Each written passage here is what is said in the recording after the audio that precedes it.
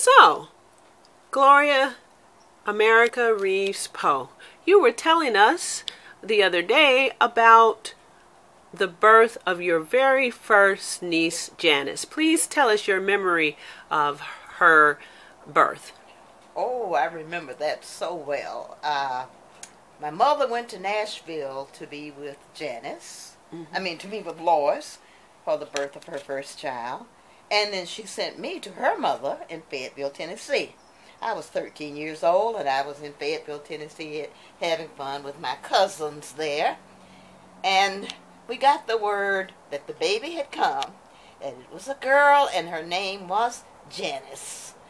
And immediately I ran through the streets down to my cousin's house to announce that now I was an aunt. I had something on them. They could not be an aunt because they didn't have anybody who was old enough to have a baby. So I was the first one in the family to be an aunt, and I was very proud. With all of your cousins. Yes. Yes.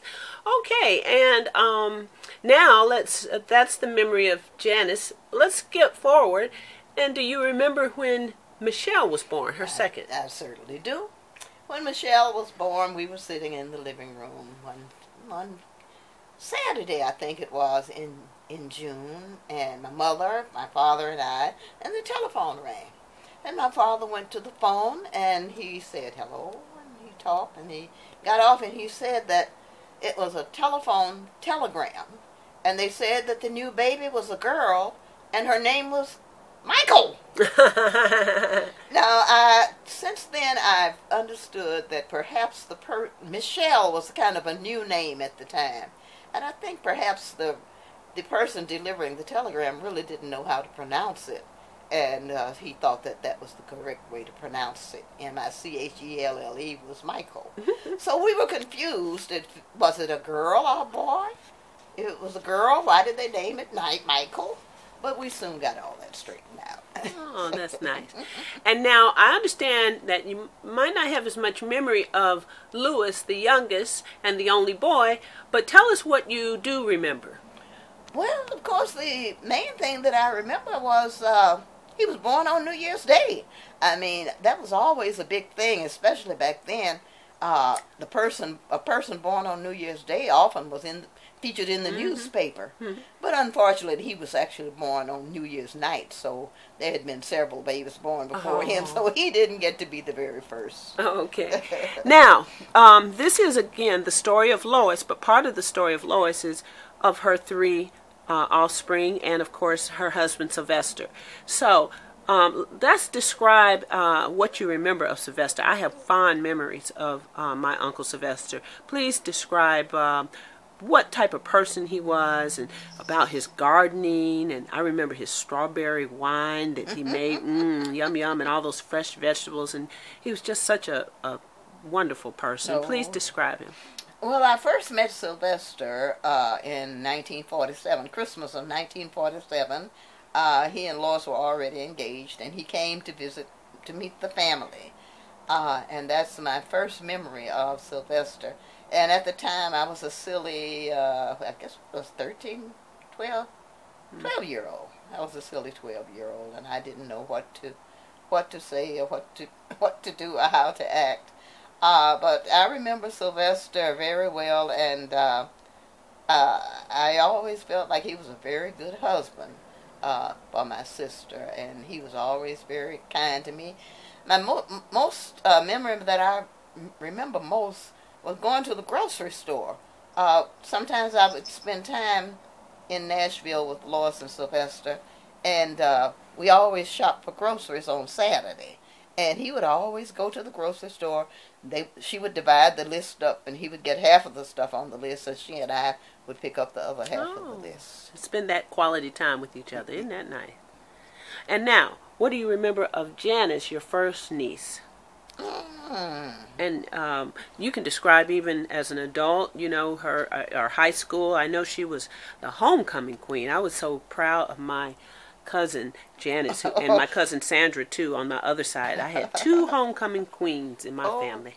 Well, yeah, I remember, of course, I remember Janice from the time you know, I used to keep Janice and Michelle in the summertime a lot when I was a teenager, and Lois would be going to summer school, or she'd be teaching summer school somewhere, or every summer she had to do something, and so most every summer I would go to Nashville and take care of Janice and Michelle.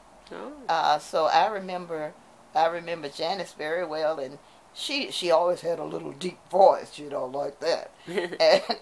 And I remember one incident I remember so much is that, you know, Janice was older than Michelle, and they were playing outside, and they were playing with their dolls, and Janice was saying, "My doll is going to the playground." And Michelle said, "And my doll is going." Janice says, "And your doll is going." The older sister told the younger sister what was going to happen. Right. That's how that goes. Yeah, it was always like that. And Michelle would say, "My Ryan doll," and Janice would cut her off and say, "Your doll." That's Ryan and Sydney all over again. And now, what about Lois? Do you remember much about Lois? Now, you know, I really don't remember much about Lois because actually I was grown when he was born. I went to summer school the summer before he was born, and that's when I met Booker. The first time my sister put on her maternity dress was because Gloria's boyfriend was coming for dinner on the 4th of July, and my sister said, "I think it's about time I put on a maternity dress." So that's that. See, that's another Janice and Michelle right there. Lois and Gloria. Yeah, exactly. And Ryan and Sydney, the older sister, younger sister. But I do remember Louis as a little boy. I remember him as a toddler. When I got married, he was about I'd say 18 months, maybe 16 months, something like that, old. And so he was toddling. He was walking. And we were so afraid he was going to fall off the porch because we had a real high back porch. Front porch. And I remember that. Now, what were one last thing I would like to have you share with us all are just, we've come such a long way as people of West African descent. And can you talk a little bit about what segregation was like as we close out, and what it was like living in those times? Maybe for you it was something that was just normal. I don't know, but I'd like to hear. Yeah. You know, you never thought much about it, and yet we did talk about it from time to time. But you know, the black people just we lived in our neighborhood. We had our churches.